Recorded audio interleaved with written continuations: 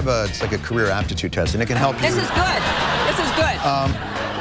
Let me ask you a question. Do you like commuting to work, or do you like a home office? What's your... You know, I've spent so many years commuting, I'd kind of prefer a home office. All right. Do you have a favorite shape for that home office? Do you like it?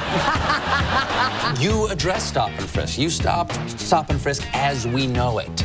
But the problem is that now if I just randomly grope young black men, I seem like a weirdo.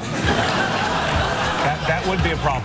Okay. Yes. Mr. President, this is a phony trial that will come up. It's a show trial. It's what Republicans want.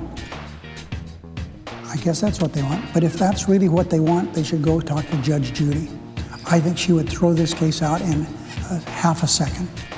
The United States Congress is no place for inane, politically motivated litigation. I think Judge Judy would agree.